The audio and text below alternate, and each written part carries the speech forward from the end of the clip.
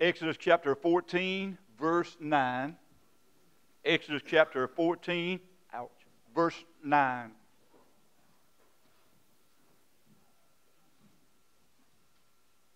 Someone was asking me this morning, did I notice the Sunday school board? I did last week, and someone had told me, I believe that was Friday at the hospital, that a lot of church family would be gone, and nevertheless, the board was up from last week. So God's a good God, isn't He? Thank the Lord for that. I will be sure to hold that over their heads when those return that were not here. I hope y'all make a list and turn it in to me so I can aggravate them. No. In the 14th chapter of Exodus, starting at verse 9, I guess there's a couple of things we'll look at. But one of the things we would like to finish up with is continue to go forward. Keep on, keep going, keep pressing toward the mark, keep going forward. There'll be many things in this life.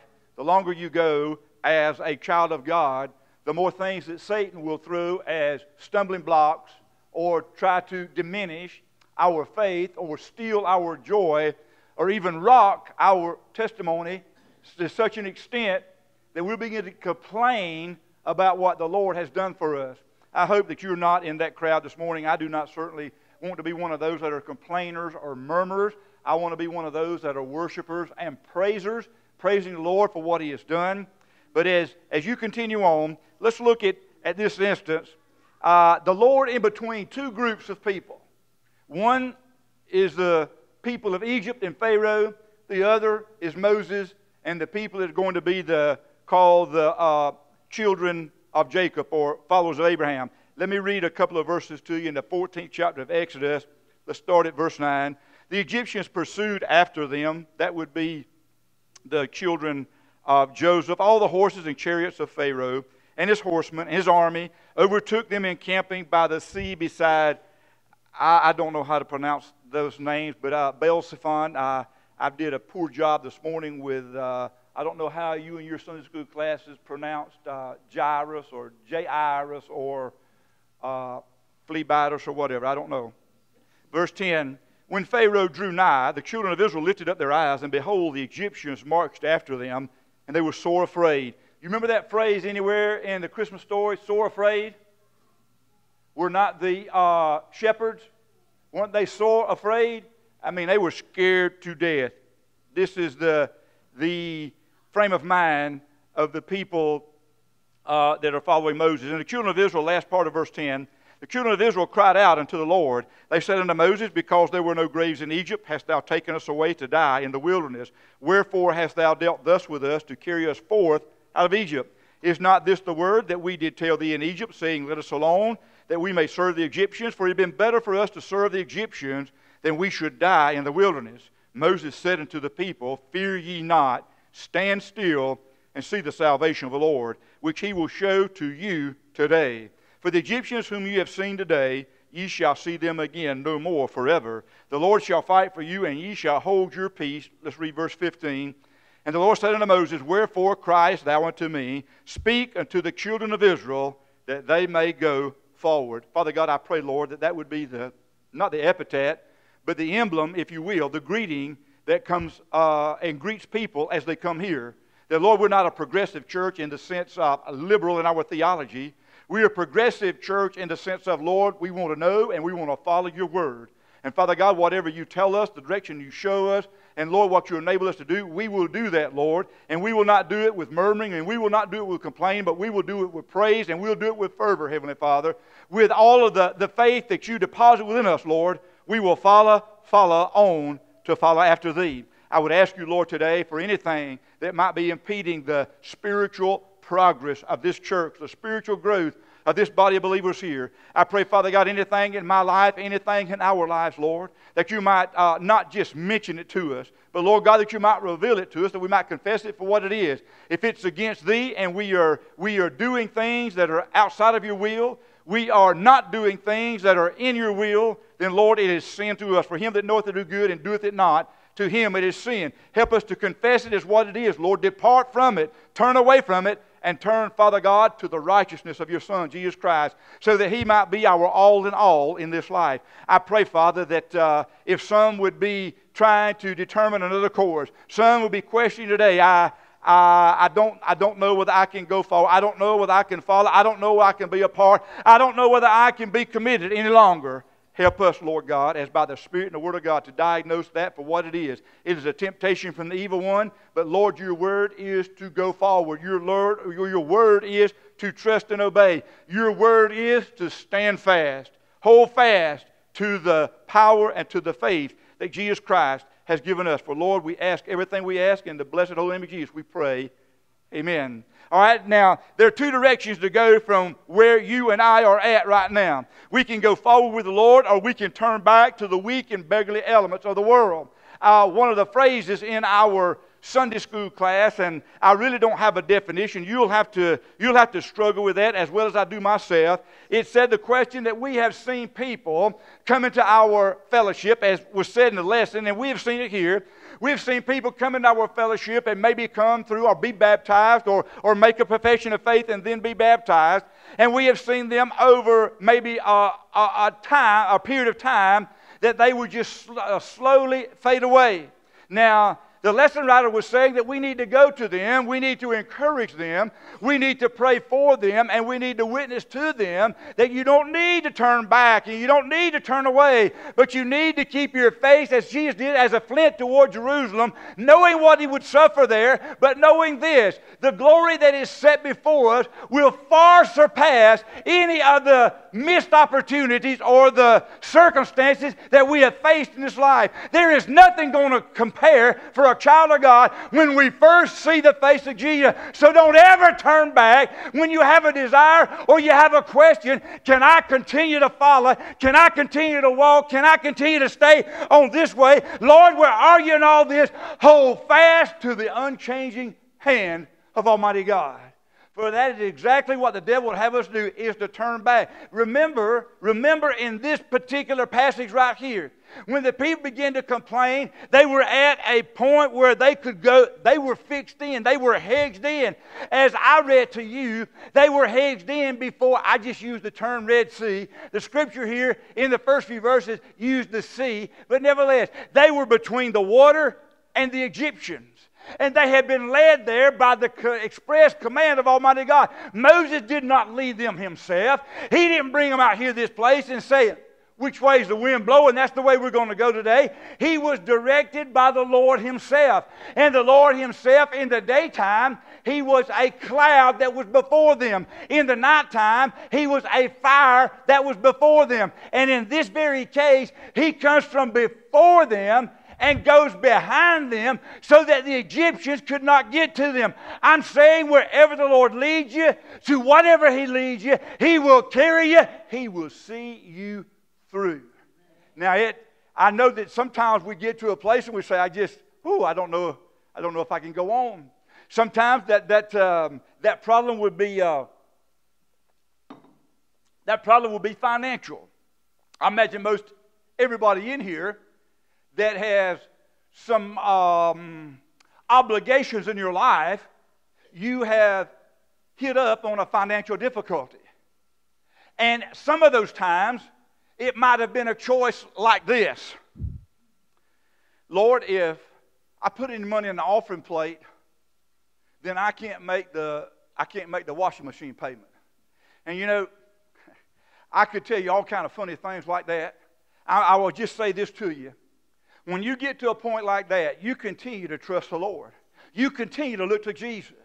And I'm going to say this. I'm not going to tell you to put your money in a plate. I'm going to tell you to trust Jesus. I'm going to tell you that God does not need your money, but God needs you, and God needs you and me to trust Him.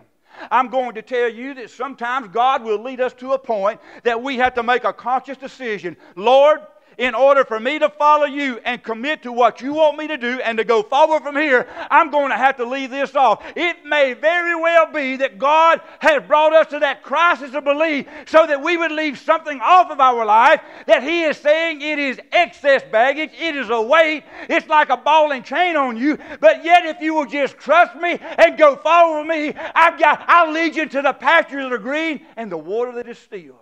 Have you ever seen the Lord leave you in one of your problems? Child of God. Have you ever seen the Lord? Have you ever prayed a prayer like this? Lord, I don't see you in this, but I know that you're here. Lord, I don't know how I'm going to go through this storm, but I know that you're here. Have you ever prayed a prayer like this? Lord, why in the world did you lead me to this? I don't see success. There is nowhere in my vision that I see success. And you know what? That still small voice will whisper back to me. I believe the same thing that he was whispering to Moses, that he was whispering to the people, is that the just do not walk by sight, but they walk by faith.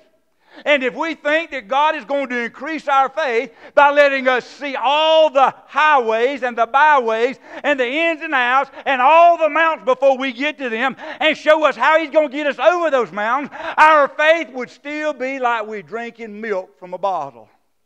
But as we come to those mountains, and there's no way to go around it, that financial obligation that you've assumed is so great that you can't see any way out of this fog. You can't see any way out of this battle. That doctor's prognosis that he has given to you that says your disease is incurable. You've got 6 months, you've got 8 months, or you've got 6 years to live. It does not matter what a doctor says to us. It does not matter what a banker decides that he's calling a note home and that no longer will there be giving you any leniency on that debt. I will say this to you. God is the same way in that venue. There comes a limit. There comes a time when God says that He is long-suffering but not ever suffering, and that God's going to call that note. And we owe God a note due to sin that we cannot pay. And Jesus Christ has already paid that. So let us come to the mountain of Almighty God that burns with fire and know that God will not burn us up, but the fire of Almighty God fell upon His Son, that the grace of God might fall upon us. How does that picture shown right here? The people in verse 9, let me refurbish my mind. The Egyptians were pursuing the people, can I call them the Israelites? That'd be the term I'll use. The people that were following Moses.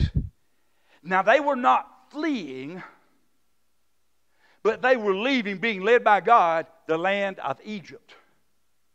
If you've been in assembly any time in the last while, Brother Russ has been using Exodus, and now he's in the tabernacle, but he has showed us the Exodus from Egypt. And one of the things I want to bring to your thought right here is this. How quickly do we as a child of God forget the bitterness of that dry desert called sin? How many times does the devil come and paint, boy, you were having fun then. It was easy then. You didn't have these kind of problems then. No, my friend, we didn't have the kind of problems that we have as a child of God. And if you do not like me saying it, it's not easy to walk by faith. Does that hurt anyone? Does that offend anyone for me to say that? It's not an easy thing to walk by faith. I will say this, most of the world cannot walk by faith because they're lost. And I would say even within the body of Christ, believers, oftentimes our faith is challenged. That's exactly what we see on this day. They had seen what God had done in Egypt. He had, if you will, He had destroyed that nation. He had broken it in pieces, and the people were sent out with fortune, with gold, with silver in their hands, and told by Pharaoh, get out, get out, get out. Go and serve your God, because the firstborn of all the families of Egypt, both human and animal, had died in that night. When the death angel passed through that land, the Lord said in the 12th chapter, when I see the blood, I will pass over you. You need to know this today. The blood of Jesus Christ cannot be washed away. The blood of Jesus Christ upon your life cannot be lost. It cannot be dampened. It cannot blind God. No matter where I'm at, no matter what sea, no matter what mountain I face, my God is there before me. His goodness and mercy behind me. You can trust in God. So don't turn back. Now, I don't know to who or for what, probably just for me, that this is coming forward. But my delight and God's delight is in this, that we simply trust Him. There's a picture, not just painted, but it is painted by words. I believe it says, a picture is worth 1,000 words. Picture this. picture you or picture someone. Let's just take Chuck, okay? Chuck's in the pool, and Perry is 2 years old, which he's older than that now. But Perry's on the side of the pool, and Chuck is standing there in the water. You got this picture in your mind? I know you do. And he says, all right, Perry, jump. Daddy's going to catch you. Now, what does Perry see? Perry sees the water. I see Daddy in the water, but I see the water. And Perry says, I can't swim. And Daddy is pleading, come on, son. Just jump. Just trust me. Daddy loves you. Daddy's going to catch you. Now, if you would then leave off the side of the pool, I believe Chuck would catch you. Have you ever had to deal with your child in such a way? All right, just trust me now. Just trust me. My mama would tell me that. She'd be putting that old sewing string around teeth in my mouth, and I got a death lock on her hand. I'm not going to pull it, son. I'm not going to pull it. I'm not going to pull it till you tell me. Well, I'm never going to tell you to pull it, Mama. And I would hold on that hand, and then I would make her get her hand off of that string. And then we would sort it at a standstill. I ain't going to pull it. I ain't going to pull it. I tie it to the door and beat the door. You ever tie a string on the doorknob pulling the tooth? I guess I'm the only wimp in here. Boy, I just did not like it. But my mama, sometimes she'd be fixing it, and what she would do, just a little snack, and you know, the tooth just wiggling in there. If you were to bite on a hard cracker, it'd probably fall out. But the thought, the fear, there may be some of you here, there may be someone here today that you have such an overwhelming fear of publicly getting up from your seat and coming down here to an altar and pleading your case with Jesus Christ, and Jesus is just saying this, come here, come here, come to me. Is that my brain or is that the lights? Okay, I thought I was fitting to fall out. All right, I didn't know. But that's what Jesus is doing by the Spirit. He's saying, come here. He's saying, just like Chuck, come here, Perry. Just jump in. He's saying like Mama, I'm not going to do anything, but it ain't going to be any better till we get that thing out. And you're going to be having anxiety. She didn't use the word anxiety. She said, you're going to be scared to death till that tooth is out. Why don't you just let me go ahead and pull it out? It'll be done and be over. Why don't you, as by the Spirit of God, just let Jesus go ahead and get that sin out of you, that He might place within you the faith of Almighty God, and then you'll have the peace that will pass all understanding. Just like jumping in the water. Just like, all right, Mama, get it out. Jesus is the only one that can get that sin out of your life. Jesus is the only one that can put a right taste in your mouth. Jesus, if you will, had removed these people from Egypt. And I looked in my Bible and the maps in the back, and I wanted to see exactly where, if it were on the map, of where these people were when they were between the sea. And you would be somewhat familiar because there's a lot of controversy in that area today. The Red Sea, where they call them these, I believe they're Houthi rebels in Yemen, are disrupting the sea lanes. And on it up the top going north in the Red Sea, you'll find the Suez Canal. Somewhere in that area is where these people with Moses, they are locked in. They are shut down. They can't go forward because of the water. And they can't go back because of verse 9, with all that the Egyptians had seen in the last few weeks, or maybe the last few months, if you will, the wreckage that had happened to their nation, the death that had taken, the mighty hand of God visiting them, and every one of their gods had submitted because their gods were idols, and everything their idols stood for had submitted, and God had destroyed the Nile River. He destroyed their water. He destroyed their crops. He destroyed everything about it. He destroyed their confidence in Pharaoh, and Pharaoh himself decided, our gods have let us down. Our gods are no match for this God. Get out of here. Go wherever your God wants you to go. And now, he finds himself, Pharaoh does, what have I done? I have let all these people go. They're our slaves. They built the nation. They gathered the crops for some 400 plus years. And now here I am without all of my slaves. I don't know what happened to me, but we're going to go get them. And he fixed up about 600 chariots, and he himself in a chariot. And now in verse 9, they have got to where they have chased after some days that the people of Israel, or going to be Israel, have now been led by Moses, and Moses led by God. And here they are encamped by the sea, and they're hedged in, if you will, by the water, and there's no place to go. And then all of a sudden, off of the mountainside, coming down into this valley, they see the armies of Pharaoh. Now, there's not but two things can be done. Go forward or go back. All right, let's look at the back first. Going back.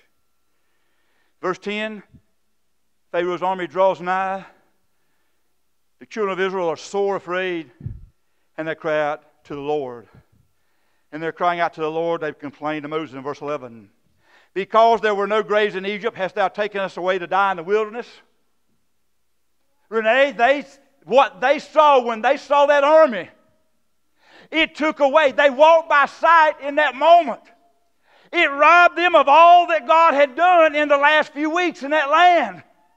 And even the Scripture says God brought them out with a high hand. And a high hand don't mean with hands raised in the air. He brought them out and He left Egypt in shambles. And here they are, the people of God, following Moses. And God is taking care of them. And they said now, when they see the armies of Pharaoh come, when they see the enemy come, when they hear the rambling of the wheels, when they hear the neighing of the horses, when they see the dust plumes come up, they take their eyes off of the cloud of the Lord God. They take their eyes off of the presence of God, and they look to the enemy, and their hearts melt. I say to you, church, anytime we look back and say it was better back there, it was better then, it was better when, we've taken our eyes off of God's future promise. It's always better with the Lord. He gives us manna. His mercies are new and tender each and every day. So the people of Pharaoh have been deceived. They've been beat down. Now they're going to get them. We're going to go get them. The people of God have also been deceived. If God be for us, who can be against us? But yet they take their eyes off of the Lord, and they look back and they see the enemy. And they immediately, in verse 11, they say to Moses, we're fixing to die. It'd have been better off that we died in Egypt. Brother and sister, let me bring to your attention this morning, 150 years from now, everybody in this congregation will be dead. My body will be dust if the Lord Jesus has not returned. What I'm saying to you, both the just and the unjust will die. As the Scripture says, the rain falls on the just and the unjust. But the unjust say, it is right. But the just say, it's a blessing from God. It's how we view the circumstance. Now, the Egyptians were deceived. They hadn't took them. They hadn't controlled this God for the last weeks and months in Egypt. And now out here in the wilderness, we're going to defeat them. Oh, no, they're not. Oh, no, they're not. We know the rest of the story, don't we?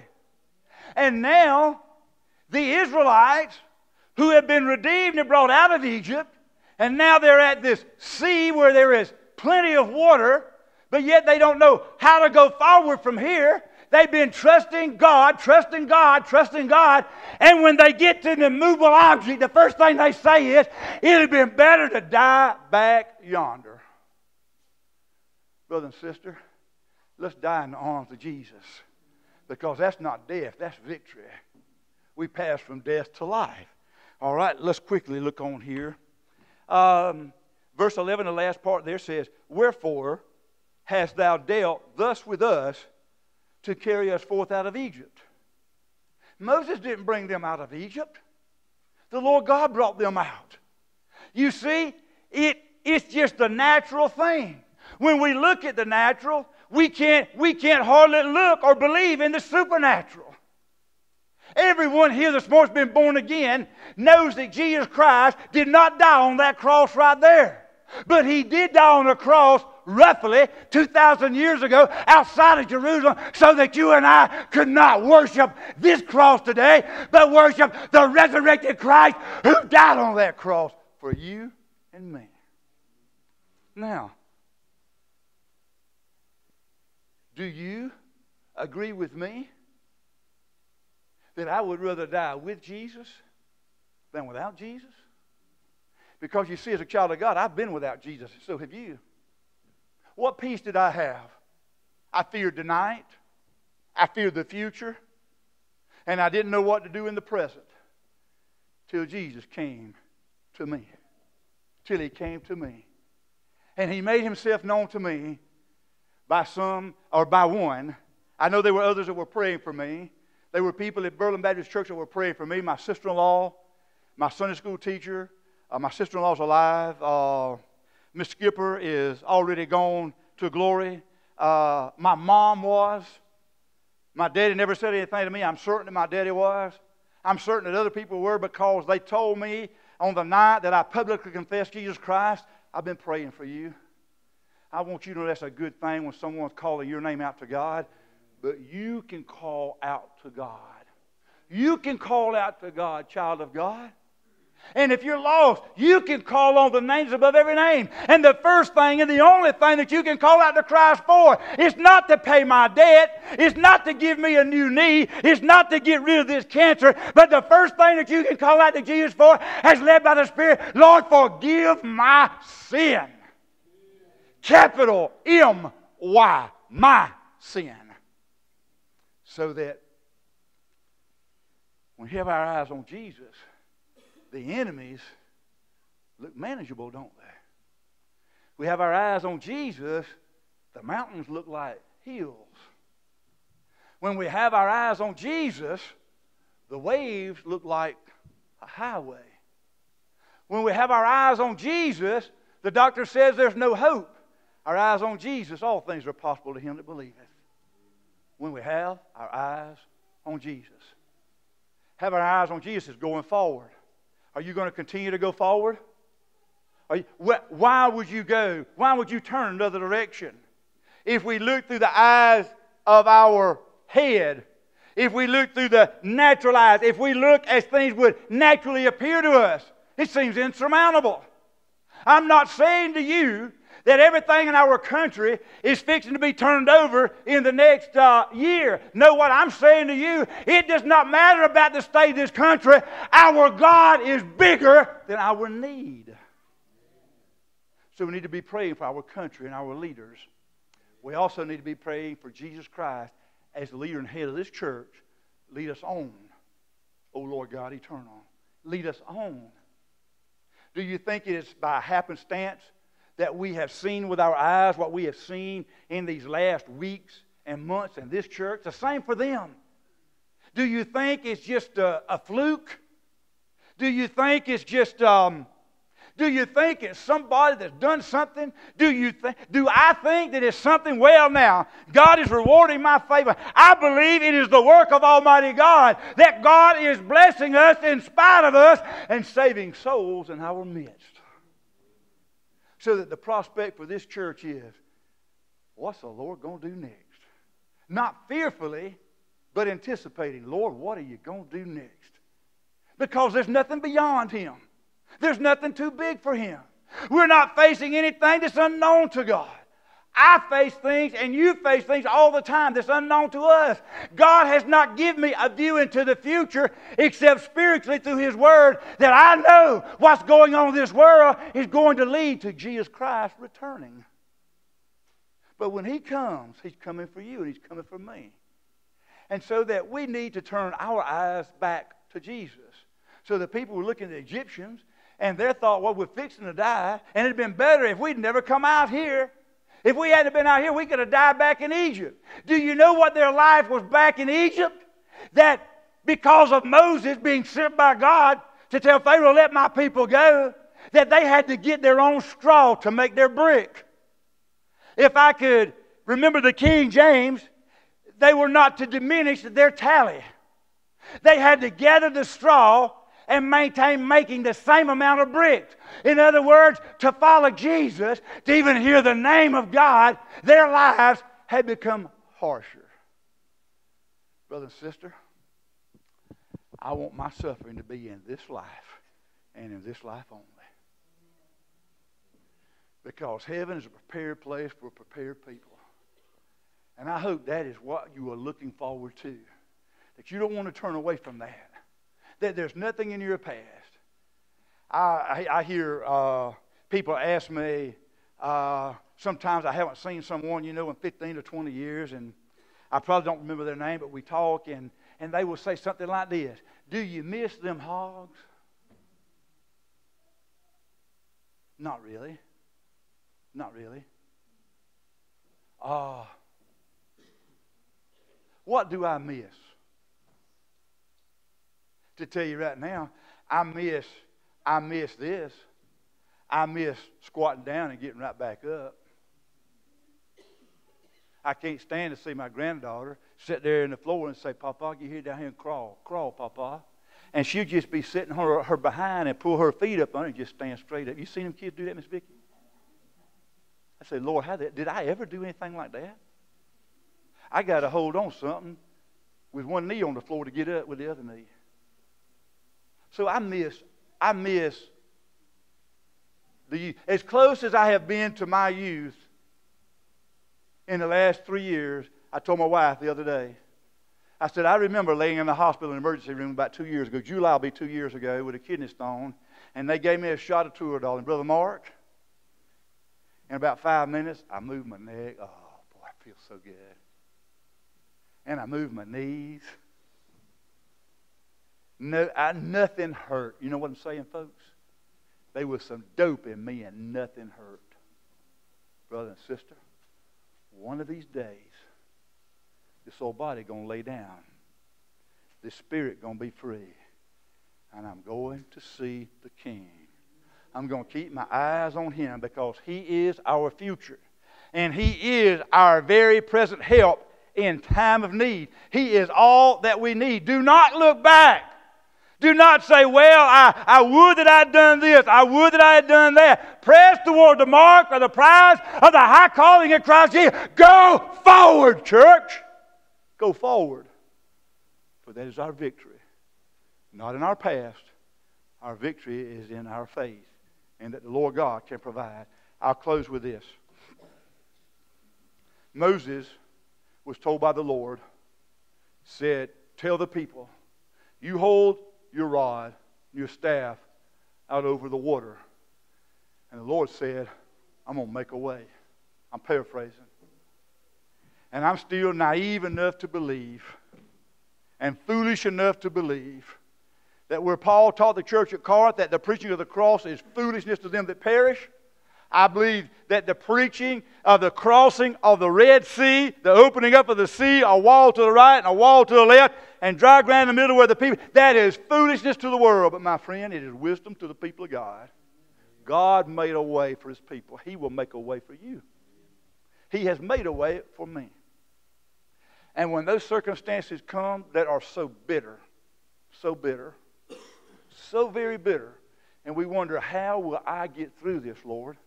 That's the first question you should ask. Lord, how are you going to get me across this? How are you going to get me through this? Brother, did you ever ask the Lord in the last couple of months, how are we going to go forward, Lord? How are we going to go forward? And by the grace of God, you sit here in the house of God today with one that was not sitting by you previous to that. You see, only the Lord can take the bitter and make us better. Satan will take the bitter and will kill our taste buds. But Jesus, what the Lord did for those people, stand still and see the salvation of God. God will do it for you. If you're here today and have not accepted Jesus Christ, your Lord and Savior, why not now? Why not now? If you're here today and you're struggling with a circumstance in your life, I don't have the answer, but I have this answer. Trust Jesus. If you're a child of God, trust Jesus. And the opposite of that will be this. Instead of trusting Jesus, you'll trust yourself.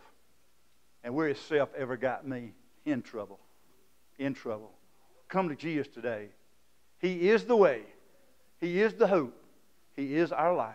Dear Lord, I would pray, Father, in the moments that would be taking place during this invitation, there would be a soul searching on the part of those that are lost. That, Father God, they would feel the depths of their depravity. They would feel the depths of their iniquity, the weight of their sin. Lord, that would so easily beset them. And Father God, not rob them, but keep them, Heavenly Father, from heaven itself. Because sin says, I can handle it. Heavenly Father, repentance says, Lord, only you can handle this. And I would pray, Lord, that the Holy Spirit would draw them to you so they might confess, Jesus, you're all that I need. I pray, Father, for those brothers and sisters in Christ, Lord, that are struggling with health, or they're struggling with maybe their finance at the moment. And Lord God, they're seeing an insurmountable mountain. Maybe Heavenly Father, it's something that I have not even addressed, but Lord God, that is uppermost in their mind. I would ask you, Lord, now, as your son and your daughter, God, you speak to them and tell them that you have this. Lord, that you already know the way, and they are to wait upon you, and their strength shall be renewed. I ask these things in Jesus' name. Amen. Amen. Hymn 6.